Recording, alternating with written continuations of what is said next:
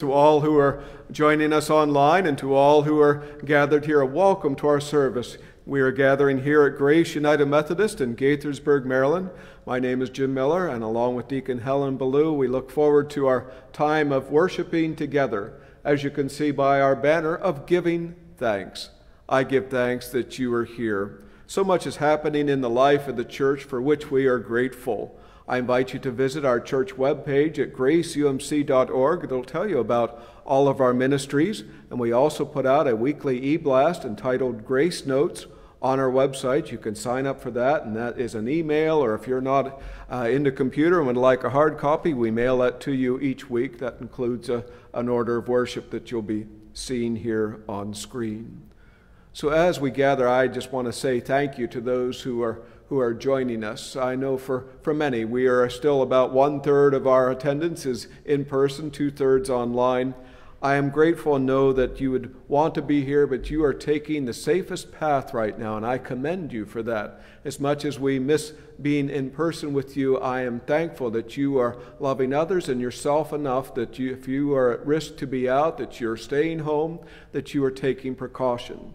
And to all who are gathered here, thank you for making the journey out. And I thank you for the safety precautions that are in place that are so important. I know there are some extra steps. We're masking, except when we are speaking. And so I thank you for masking. And please, when you do wear the mask, be sure that it's covering your nose as well as your mouth. Again, we are practicing the distancing, and thank you for your care for one another as we are making it through this time together, and as we continue to pray for one another. So as the Caroline played, that is music that's playing through our bell tower, through the community, to let them know it's a time to set aside, to give thanks back to God. So you're here, we're joining you online to do just that, to offer God our thanks. Let us now take this time to center ourselves as we receive this morning's prelude.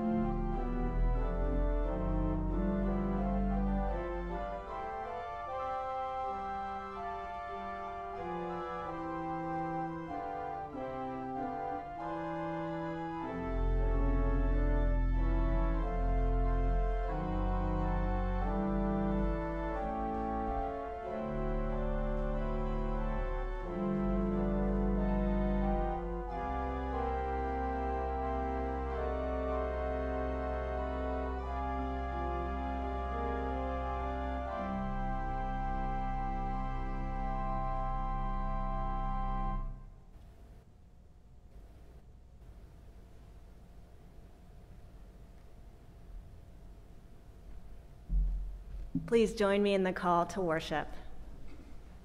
The call is made to each of us. It requires much. The call requires that we follow the 10 Commandments.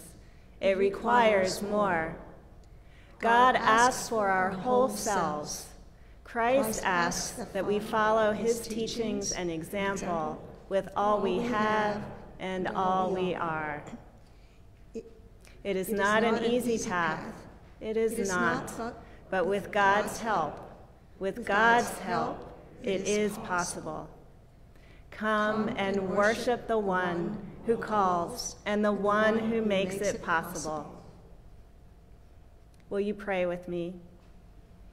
Holy and gracious one, when we gather in your name, we are changed. There is no way around it. We cannot come together in your presence and not be moved. So today, we surrender to your moving and to the ways you desire to change us. Let this hour together be sacred, and may your name be made great. You are holy, worthy, and full of glory. We are humbled to be in your presence. Receive our worship as an offering of praise. It is all for you. Amen. Now I invite you to stand as you are able for our opening hymn, Give Thanks. It's number 2036 in the Faith We Sing hymnal.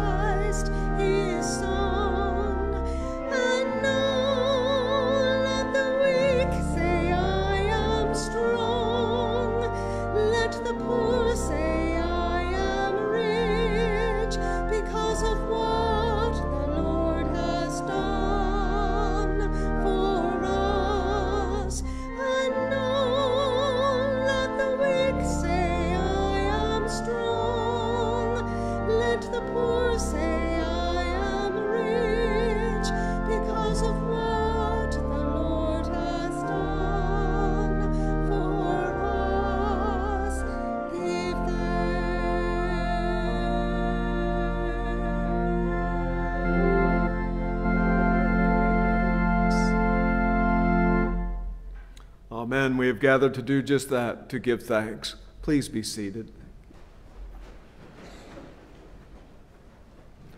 At this time, Terry Fowler will share with us about our Kids Club ministry. Thank you, Terry, for leading us in this ministry.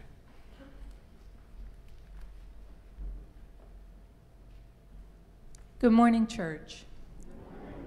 I know that some of you may be disappointed, but out of an abundance of caution for our children and the children in community, we are continuing to do only virtual activities. So we have postponed our trunk and treat, and we look forward to the blessings that we will have in 2022 when we plan this event to be bigger and better than it's ever been. But we are not stopping the work that we do with our children. We will continue to have virtual events. And to that end, on that day, on October 30th, from 7 to 9 p.m., we will have a virtual harvest party that is available not only to the children of Grace, but children in the community. And if our VBS spoke to anything, children in our community does not mean Gaithersburg proper, or even Maryland proper. So for those of you who are watching online, we invite children from all over to participate in this event. All you need to do is email me at kidsclub@graceumc and let me know that your children would like to participate. And if they're not in the local area, if you provide your mailing address, we will mail the materials out to you. So please email me to let me know that your children will participate.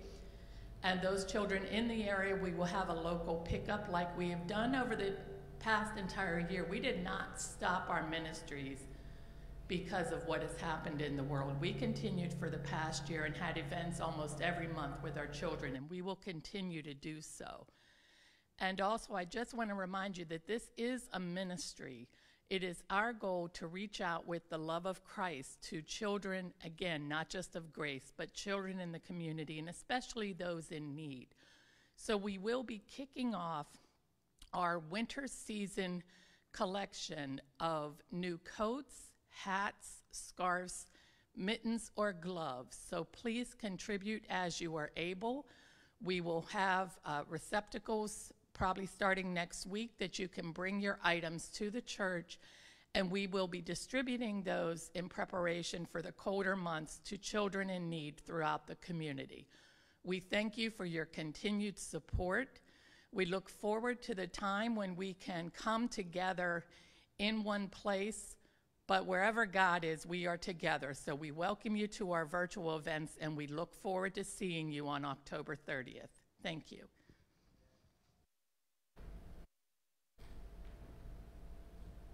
Thank you, Terry, and how true. The children's ministries have continued. You have found creative ways to engage us and continue. So please help spread the news. Again, that's kidsclub@graceumc.org.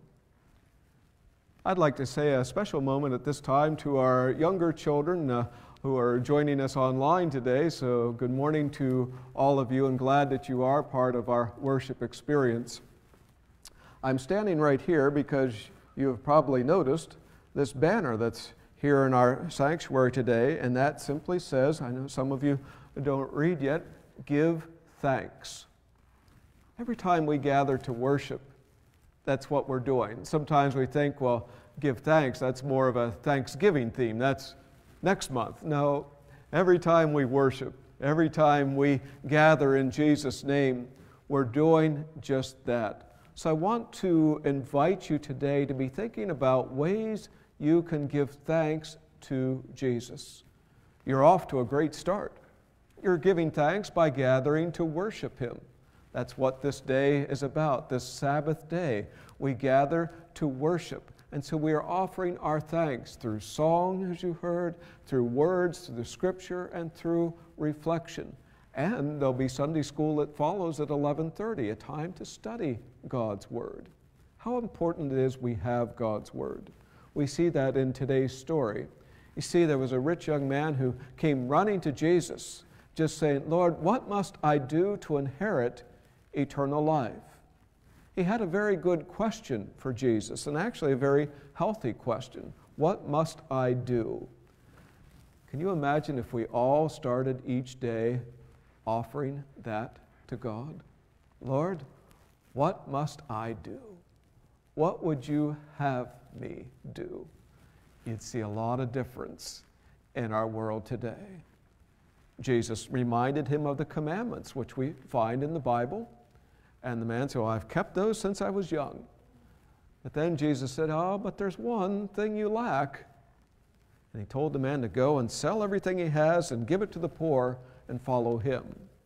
Now, that's why it's so important that we study together as a church. Because if you were just to read that by yourself and say, okay, Mom and Dad, the Bible says we're supposed to sell everything we have and give it all away and have, no. What Jesus was pointing out to the young man, there was this obstacle. Sometimes our worry about monies, possessions, or the clothes we wear, or things we have, they're not wrong in and of themselves, they're important. But when they take the place of God, for the young man, it was blocking his relationship with God. I love the banner. Now, it so happens our bell choir's over here, so it's not an issue, but when our choir's there, I'm going to have to do something because that's going to block our view there, so I'll have to change. That's what Jesus was inviting the young man to do. His relationship with God was being blocked by worrying so much about his possession that he was missing out on the joy. When we give back, when we give thanks, and that can happen in a number of ways, in praise, in prayer, but also, as we just heard, gathering as our kids' club, being part of our ministry to provide new winter coats for those who would be without otherwise. That's also how we give thanks. So this week, be thinking about how can you be saying thanks to God? And if there's something that's blocking your way, give that to God. And God will show you how to change and make a path that God may always be first in your life. Thank you for being here today. Amen.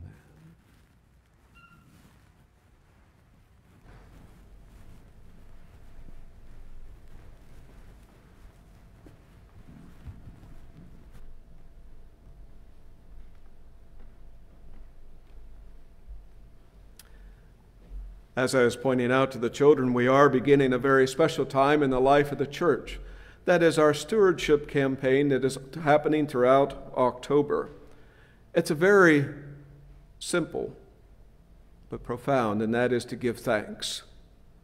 And the part of that giving thanks is to focus on the ways we do that. And one of the ways we give thanks, give back to God, is through our financial giving. And so I've been asking various groups to be sharing and answering this question, why I give. And so today you're going to hear from our finance committee. I invite you to experience this video.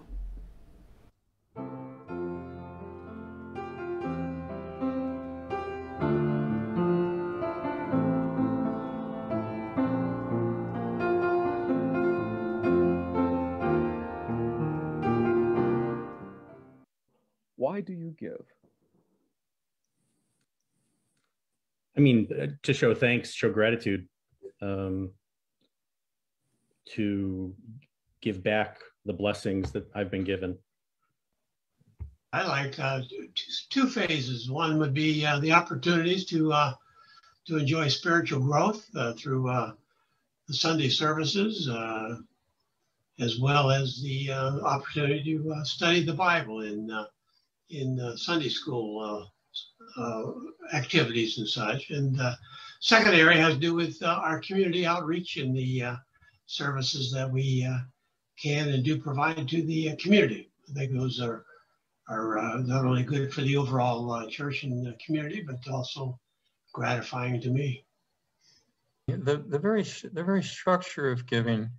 I mean, I think I found that it's what is. It's the natural part of who we are. Or at least I'll say it's the natural part of who Maggie and I are. Kathy and I were blessed. We both grew up in United Methodist churches, educated at United Methodist College. We were the beneficiaries of folks who felt the need and the beauty of giving. And so we feel like now it's our turn to contribute, to give. And one of the things that we find so easy about contributing to Grace is we see how it's being used and the lives it's touching through our gifts. It's a multiplier for us. We can't give enough to have the impact that Grace Church can have by groups of us contributing. Probably the reason we give is that we've been doing it so many years, it's a habit. We have always given to the church, but we particularly give to Grace now because we, as others have said, it's we can see what our money is doing, and we feel good about that. I just had a reminder, it's not only about our money that we give either. So when we give ourselves, the money follows.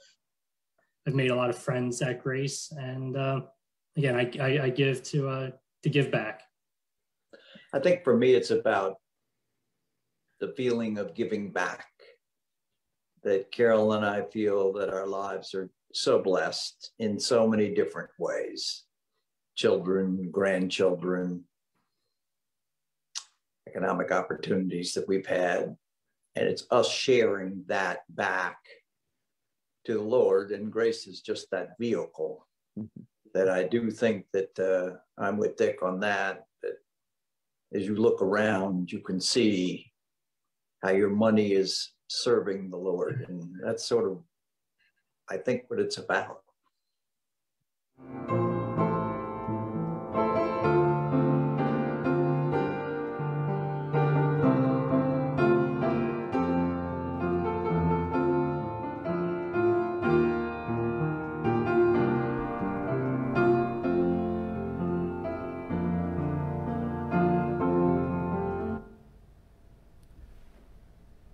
Thank you to our finance team and for their sharing.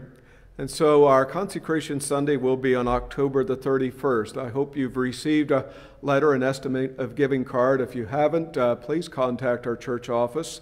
I know mine came last Thursday in the mail, so I'm hoping that yours has arrived.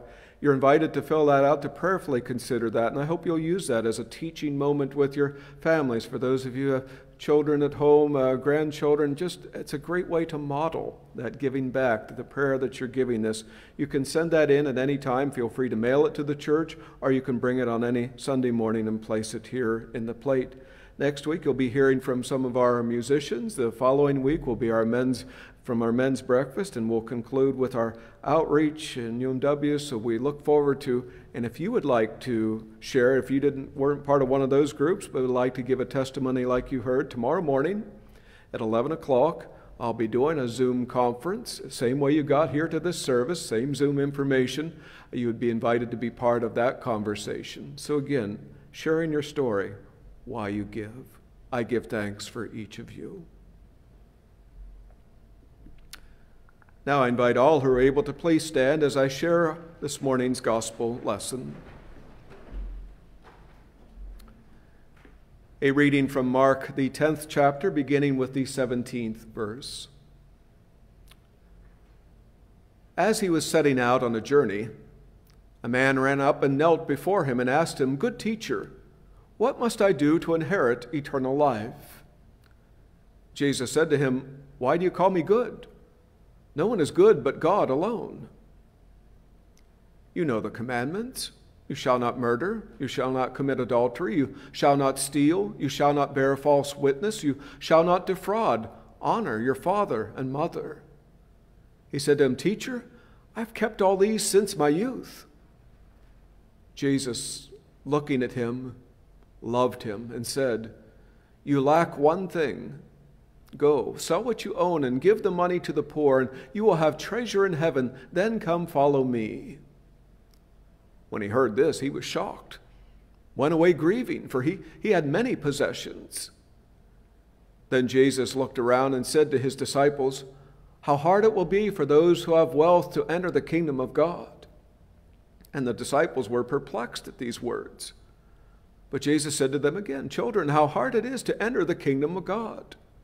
It is easier for a camel to go through the eye of a needle than for someone who is rich to enter the kingdom of God." They were greatly astounded, said to one another, "Then who can be saved?" Jesus looked at them and said, "For mortals it is impossible, but not for God. For God all things are possible." Peter began to say to him, "Look, we've left everything and followed you." Jesus said, "Truly I tell you, There is no one who has left house or brothers or sisters or mother or father or children or fields for my sake and for the sake of the good news, who will not receive 100-fold now in this age houses, brothers and sisters, mothers and children, and fields with persecutions, and in the age to come, eternal life. But many who are first will be last, and the last will be first. This is the word of the Lord. Thanks be to God. Please be seated. We will offered by our grace ringers, I love to tell the story.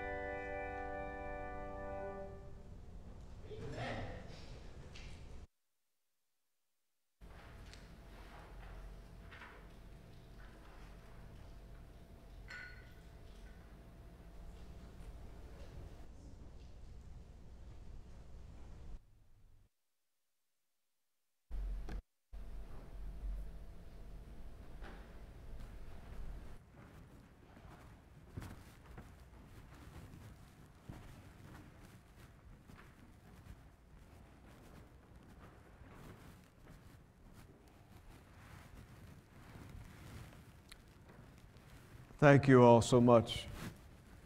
How you have allowed a classic hymn to touch our hearts in a new way. Thank you for your sharing. Please pray with me. Lord, we love to tell the story. We thank you that we do, in fact, have a story to tell. A story of your love, a story that includes all of us. You have reminded us in this time of giving thanks how important it is that we continue to tell the story. As the familiar lyrics played through our minds, for many have not heard. Lord, whatever it is that prevents the story from being heard by all, we pray will be overcome, and know it will be. And we know that whatever obstacles stand in our way today, we are reminded can be overcome because you tell us. Even in times when reality says it is impossible, nothing is impossible with you. And so we pray, oh God, that as we reflect upon your story, help us each to see we have a role to play, an important part to fulfill. Use this time to your honor and glory, we pray, in Jesus' name. Amen. I love to tell the story. It's not, oh, I'm supposed to, or I guess I have to. All right, if nobody else will do it, I guess no. I love to tell the story. That's the joy that flowed through what was shared. And I've happened to buy enough rehearsals from time to time to know you all have a good time preparing and, yes, telling the story. And that's true of every ministry group, the kids club that you just heard about, and the work together and the ministries together. There is love behind all of this. These folks are busy like you are. They get up early, many go to work and have families to care for, face significant issues, and yet do what they're doing. Why? It's not the paycheck. It's not the fame. They love to tell the story. We are each called to tell the story in our own way. And through it all, we are offering our thanks to God. This is their way of giving thanks. There is so much joy in ministry, joy in the journey, not just the joy that awaits us someday in our heavenly home, whatever that looks like, whatever that will be, but joy right here and now. This is the source, the one we worship this day of our joy, is in fact Jesus the Christ. In this story that we love to tell, this young man, this rich young ruler, if we borrow from the other Gospels and join it here with Mark, seeks Jesus out. I think he's running. I think he's in a hurry. I think he wants to be. I think he's very intense, asking this question of Jesus, "Good teacher, what must I do to inherit eternal life?" I think he's sincere. I believe he wants to know. Unlike those the last couple of weeks that were approaching Jesus, they wanted to trick him, wanted to hurt him, wanted to stop him however they could because he was so threatening to their ways, to the way of life that they had known. But here is the story. This man comes with sincerity. Good teacher. And right away, Jesus points out to him, "Why do you call me good?" This wasn't Jesus being rude. This wasn't Jesus correcting him in language or anything like that, but rather, hear what you're saying, Jesus is saying to him. Why do you call me good? There's only one who is good. He wanted the young man to know, to be sure that he knew. Jesus was not just a great philosopher, a great teacher, a dynamic speaker, charismatic leader. Jesus is God in the flesh, present for them. God coming to us all is what the Bible tells us, the story we love to tell over and over again. Why do you call me good? There's only one who is good. You know the commandments, Jesus said to him. And Jesus lists several of them. You shouldn't lie, you shouldn't steal, you should honor your father and mother, you shouldn't commit adultery. And the young man speaks up right away, Lord, I've kept these since I was a child, since I was a youth. And then Jesus says, but there's one thing that you lack. But notice what happens before Jesus says that. Jesus looked at him and loved him. Jesus looks at us. You may feel like nobody looks at you, like nobody notices you, that you're just a number to the government, you're just one of millions and millions upon this earth, that your life somehow doesn't matter. Jesus tells us differently. He looks at us and He loves us. That's important news for us to know, and somebody may be hearing this for the very first time this morning, that your life matters to God, that your life is so valuable to God, that God would do anything for you to know this story, that God comes to you. We need to hear this. It was a piercing sound I heard just this morning. 3:50 a.m. to be exact. Our smoke alarms went off in our home. Sprang to my feet, and thankfully everything was okay. I opened the door, and my son Zach was there. He said, Dad, it was your pizza. And then I remembered. It had been a couple days ago. I brought home a pizza, and Betsy wasn't home yet, so I had some, but I thought, well, I'll put it in the oven, because my dogs like to counter surf, and so I knew better than to leave it out. So I put it in there and promptly forgot. Zach, who works the night shift, and this was one night off, was hungry during the night, and so he was going to fix something, so he preheated the oven with my pizza box still in it. Thankfully, discovered it in time and got it outside, and all was, but boy, were we ever awake at an early morning hour. But I was grateful. One, convicted that I had done wrong, that I had messed up, that I had been forgetful and caring. There was that conviction. But also there was that alert. I'm grateful. Our smoke alarms work. They were tested, and I'm glad that they're there. I think in this story, to speak for myself, we're convicted in this encounter that Jesus has with this young man. The young man, in all sincerity, it sounds like he has led a fine life in keeping the commandments. He wasn't cheating with some other man's wife. He wasn't stealing. He wasn't lying. He wasn't doing any of those terrible things. But then there comes this alert. Here is Jesus saying, but there's one thing that you lack. In fact, Jesus takes him back to that very first commandment, to have no other gods before you. Here was Jesus in love, straightening him out. And through the Scripture and through the telling of the story, alerting us to how important it is to keep Christ first.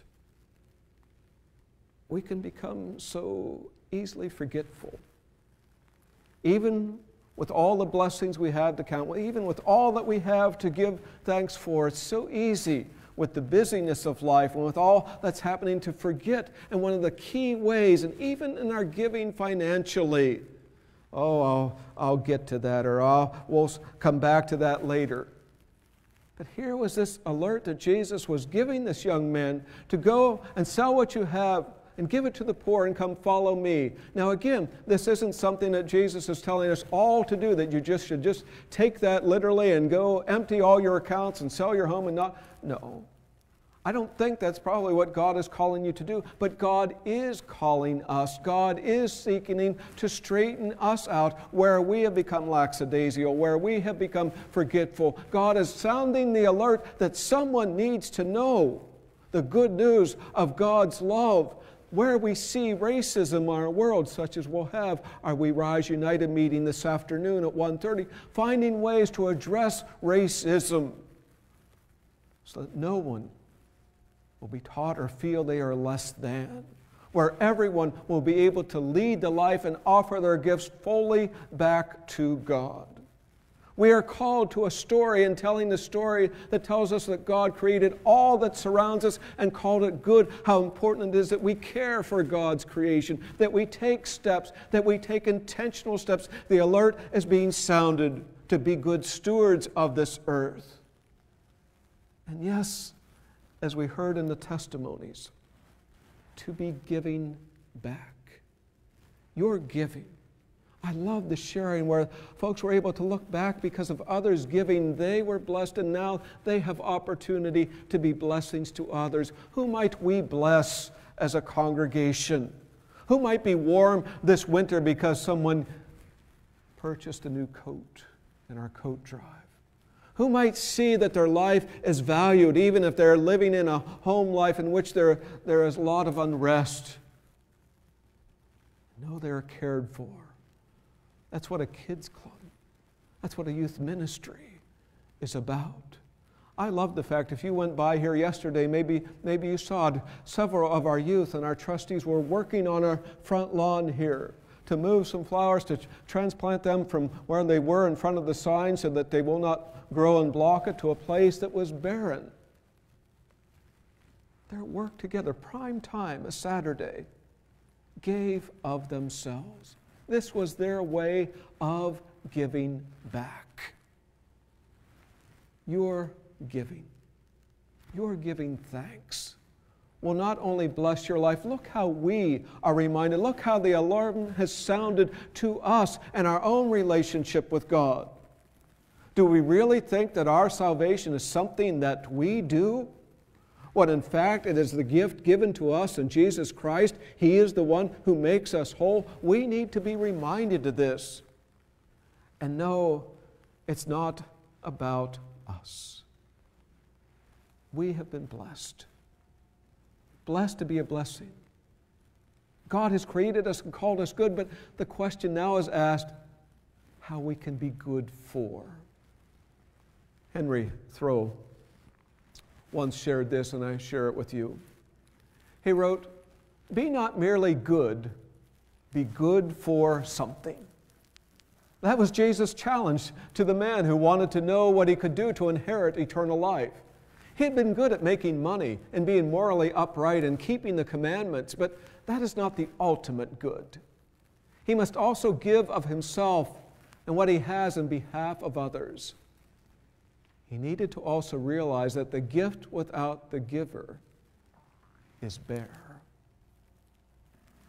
The gift without the giver is bare. It really isn't just about filling out a pledge card, okay, that's done. No, may the cards that we mail or bring with us, may they symbolize the commitment behind them of a life out of gratitude, expressing our thanks to God. And yes, we give thanks in many ways, and we'll talk about those throughout the year, the other ways that we give thanks. But financially, how might we give? He goes on to quote Wesley. John Wesley proposed an excellent guide to goodness. He said, and he practiced what he preached, by the way, do all the good you can by all the means you can in all the ways you can at all the times you can as long as you ever can. That quote is on a plaque in my office. It sits right in line. When I'm at my desk, I'm looking right at it. But like any picture or sign, after a while you become sign blind. That is, you don't see it anymore. But reading this quote, I was reminded of it once again. Our all. Of course, Henry Thoreau goes on to say, and somebody put it this way, I expect to pass through this world but once. Any good thing, therefore, that I can do, or any goodness that I can show to my fellow creatures, let me do it now. Let me not defer or neglect it, for I shall not pass this way again. The importance of today, the opportunity of today that is ours. The disciples, I love those opportunities they had. When Jesus, such as with this encounter with the young man, they are able to have that follow-up conversation. And here Jesus initially says how hard it is for the rich to enter into the kingdom. They were perplexed by his words. These were the disciples. These were ones who could have barely said, well, I know all about that. Well, I've heard Jesus teach. I've been with Jesus. I've traveled with Jesus. But here Jesus is offering a teaching that is challenging, that is perplexing, that causes them to think, wow, we have more to learn. When we give thanks to God, we are opening ourselves to God anew. We are once again recognizing, Lord, there is more I can do. There is more I need to learn. There is more, and there are areas in my life I know that you want me to grow in. Will you be open to God's leading this day? I'm grateful for the paths that the Scripture calls us to walk. Here in this path, we're given this story where Jesus goes on to say, I'll tell you, it's more difficult for a camel to go through a needle than for a rich person to enter the kingdom of God. Disciples, even more perplexed, say, well, who then can be saved? Jesus says, with mortals this is impossible, but with God all things are possible. Here is the good news to whatever situation we are facing, whatever it is that is weighing upon our hearts this day that's happening in our world or happening in the life of the church or the life of our denomination. God will see us through. All things are possible in God. You may think what you are facing is too much, is too overwhelming, that you are tired. Know that in telling the story, hearing the story anew, like me seeing that sign, hearing and experiencing it anew, may this be a day of renewal. What's been a real source of renewal for me recently has been taking my granddaughter Reagan on walks. We often see her on the weekend with her mom and dad working, and so last Sunday afternoon, right after our World Communion Sunday gathering, Reagan was at our house. I said, it's time to go for a walk with Papa. So we have a stroller there, and I put her in the stroller, and we walk the paths. And there are walking trails throughout our neighborhood, which I'm very grateful for. And I remembered the trails from when my own children were small, and we would go for walks and later bike rides, but it's been a while, so it was so good to revisit them once again. Although some of the hills are more steep than they used to be for some reason when I exercise there. It's so good to tell the story, because when you do that, you revisit it and you find yourself being asked the question, and you find yourself asking the question, Lord, what must I do? This is impossible. This is difficult. And here we are reminded that all things are possible. Later, Peter will say to Jesus, he says, you know, we've left everything to follow you. Jesus says, I'll tell you. There will be so much more you will experience. This isn't prosperity gospel. You see, that's what the young man in this story had bought into, that somehow wealth and possession was a sign of your spirituality. In other words, the more you had, that meant you were in better standing with God, and oh, that person was poor. Well, then it must be the opposite. Jesus turns that on its head here in this account. No, when he talks about us having houses and mothers and fathers and friends, he's talking about the community that becomes ours. Suddenly your brother, you may be an only child, but suddenly you have brothers and sisters as a Christian throughout the world and throughout God's kingdom that you can't count. We are blessed in ways that we cannot measure.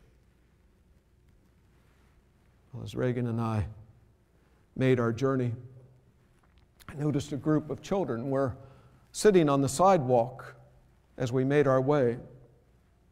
It was fun. There was a group of children there, and there was one young man across the street. And it was a visual to me and may not have been, but it looked like the young man just would have loved to have been part of that gathering over there. You could tell that he was watching but was staying at a distance. And it just reminded me how often that is in the life of the church. We gather, and this is wonderful. I'm so glad for those of you gathering here and gathering online, but I always think of that person who's standing over there, wanting to be part of the community, wanting to know the joy that's being expressed, whether it's in song with the bells and voice, or in coming together fellowship.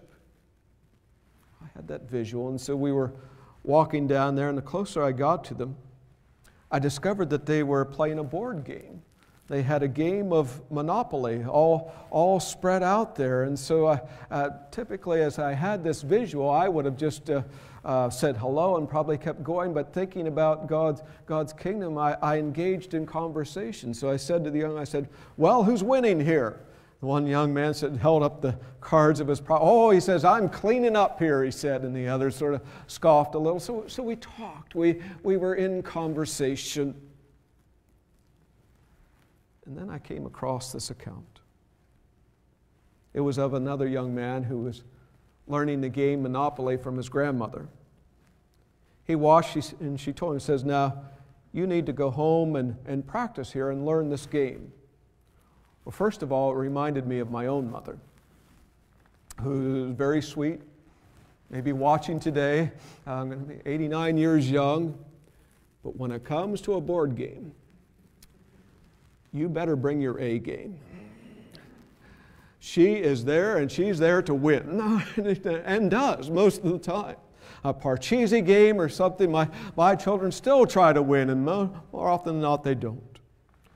Well, this young man went home, and he started playing Monopoly. He engaged his sisters, and he engaged his parents and friends, and he learned the game well. And he won, and so he was ready for his match against his grandmother. They played, and the game went a couple hours, and boy, with the roll of dice, why, he just cleaned up. He was buying the right properties, and when the game ended, he had won. His grandmother congratulated him, and then she said, I'm going to teach you an even more important lesson. And that is, when the game ends, it all goes back in the box. Now, I don't think she was teaching him the importance of picking up when you're done. I think she was teaching him a life lesson there. So often, so much of our energies can go into what we can possess, what we can have, what we need to have, we think. But there's a higher priority, a much higher priority. Because all that in the end, will it really matter? You've got to provide for your family and yourself, of course, but I'm talking about the extras. That all will go away.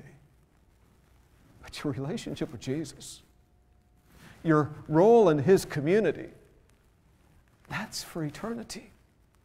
You may feel like you're losing right now, and Jesus says those who lose their life will find it. He's talking about the relationship that will continue to be nurtured. And so when we give our thanks to God, when we give back to God, we're not earning our salvation. It doesn't work that way. But rather, we are experiencing a new relationship with God. I close with this account that Janet Wolfe, a great theologian and pastor, offers in her blog, Dancing with the Word, I've told you about. She had the opportunity to lead a retreat with the Moravian Church. If you're familiar with the Moravian Church, why, they go way back, and they played a pivotal role in John Wesley's life, for example. When he was making his journey here to America, to Georgia, it wasn't a cruise line, but rather they faced fierce storm, and the people were panicking on the ship, except for this group of folks, he called them the Germans, who were there in the corner praying, the Moravians. Well, Dr. Wolfe was leading this retreat, and at that they had a love feast, which is a powerful celebration. If you haven't experienced a love feast, Google it sometime. That's part of our Methodist tradition, where there's drink and where there's food, in which they gather for a time of praise and testimony to God. And that's what happened, and the testimonies were powerful, Dr. Wolfe writes. And then, as it came to a close, the participants asked, "Might we say a blessing over you?" And they offered, I'll give you the words here. It's almost like the happy birthday song. It's very familiar to the Moravian Church, but powerful, these words. They sang over her. "With your presence, Lord, our head and Savior, bless her now, we humbly pray. Our dear Heavenly Father's love and favor be her comfort every day. May God's Spirit now in each proceeding favor her with his most gracious leading. Thus shall she be truly blessed, both in labor and in rest." Speaking that over her, Dr. Wolf went on to say, she said, "I held on to that and still do. But then it causes me to think, why did that mean so much to me? What is it in my life that is lacking that folks I hardly knew days before could speak so powerfully and God could use so mightily?" Jesus told the young man, "One thing you lack." And so I ask you a couple questions leading up to it. Think about these this week. So what needs straightening out in your life? Just as Jesus did with the young man, "Why do you call me good?" Second, what do you need to trust God with this day? What have you been trying to carry yourself? And what has God entrusted to you? What ministry, what persons, what community is God entrusting you to play a role in? Full involvement with Jesus calls the man away from this world's priorities to those of God. What priorities are you being called to keep in your life? What is God freeing you to do? God's gift of salvation can actually free us to do something, to love each other, to care for God's people and world, to share the good news right here, right now, wherever it may be that God has placed us. Not from any hope of winning God's favor, but rather from a spontaneous kind of basking in God's favor.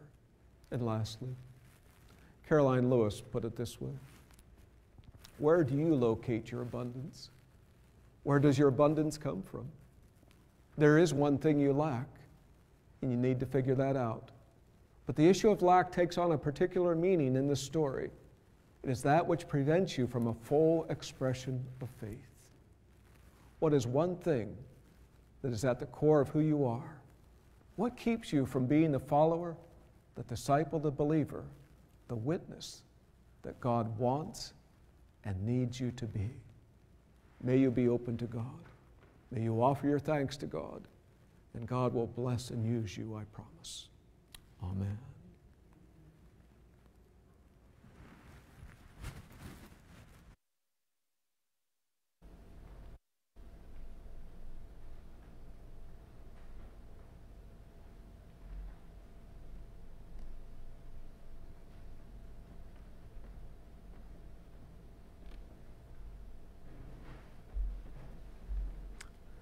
Please join me as we offer together our prayer of confession. Lord, we look for you in the wrong places. We put our trust in material things. We worry about things we cannot change. We wonder if you are even there at all. For all the times we have doubted you, Lord, forgive us. For all the ways we have neglected your word and ignored your people, forgive us. Do not be far from us, Lord. There is no one else we can turn to for help. Renew our fickle hearts and help us put our trust in you. Amen. Hear these words of assurance. There is no wrong that God cannot make right. There is no chasm that can separate us from God's love. The Lord is patient and kind, generous and good. God will not forsake you or leave you. Turn to the Lord with confidence and put your faith in God's great mercy. By the power of Jesus Christ, we are made whole. Amen. And so, with gratitude and thanksgiving, we give thanks for your weekly offering, what's being given online, being mailed in, and what has been brought here today.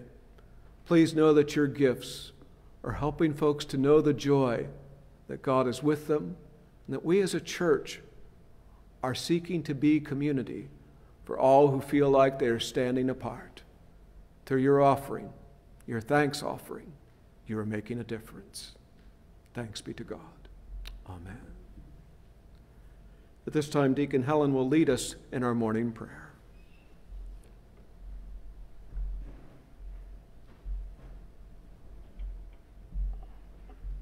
Friends in Christ, let us pray. Almighty God, when it is hard for us to see your kingdom, when our vision is clouded by doubts and distractions, when the way forward is hidden or seems impossible, thank you for reminding us that all things are possible for you. We are grateful, humbled, and amazed that you see us, know us, and love us. Thank you for calling us, for reassuring us, for nudging us forward when we become so stuck in our fears, our pride, our possessions, our situations, our own ways, that we turn away from you and our neighbors.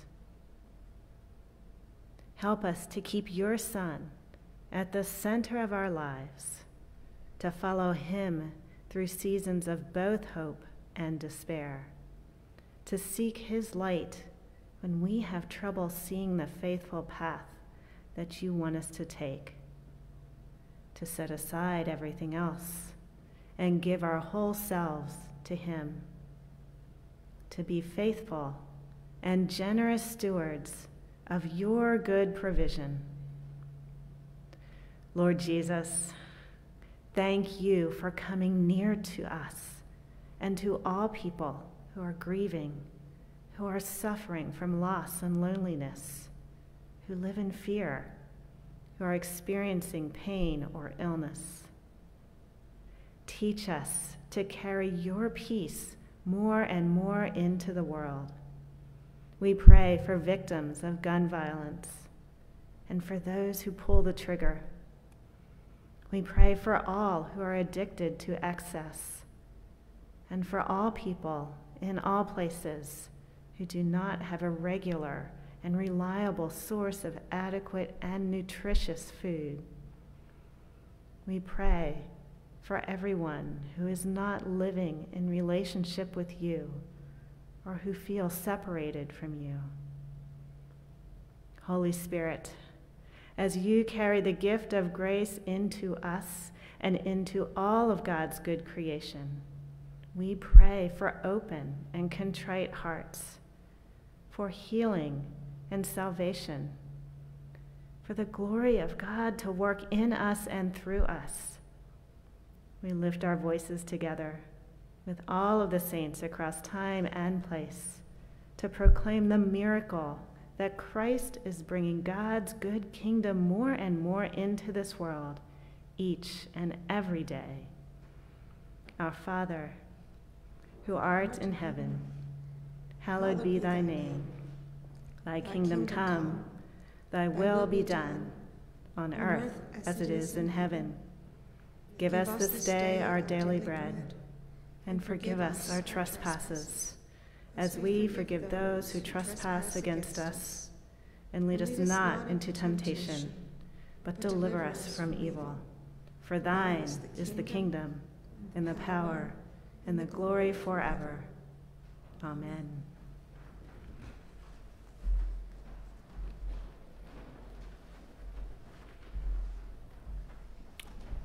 I invite all who are able to please stand as we join in singing and the playing of our closing hymn, Take My Life and Let It Be.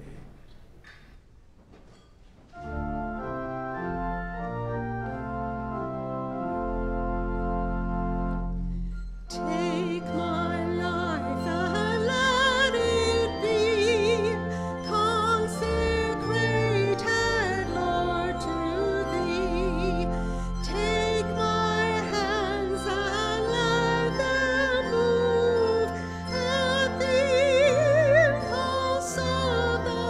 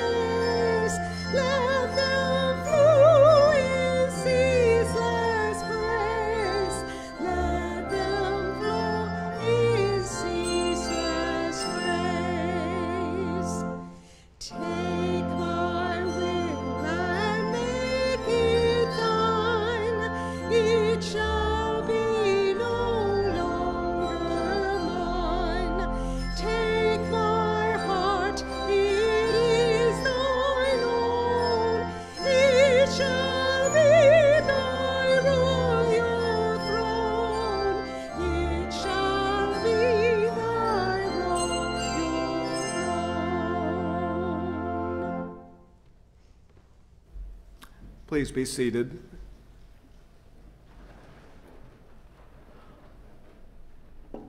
Before closing, I want to mention something as I was sharing about my mother.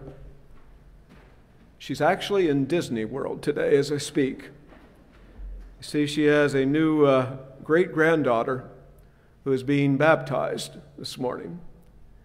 And this is her grandson Thomas and his wife Lauren. They both work at Disney as Imaginators. Can you imagine how cool that would be if your parents worked at Disney and you were being raised in that? And yet, there's a higher priority. She is being baptized in the faith and being surrounded by a community that's going to support her in life's journey. And what's warming to my heart is Thomas was the first baptism I ever got to do. And to see that continue reminds me of a God who is at work this day and each day. I'm giving thanks for what's happening in baptism. Let us give thanks as God works through us. I invite you to hear these words of benediction. So Jesus might just be doing with God. We'll go to with God, please. With God, all things are possible. May you carry that confidence into your daily life and work as you walk in Christ's footsteps, guided by God's hand. Go forth in his name. Amen.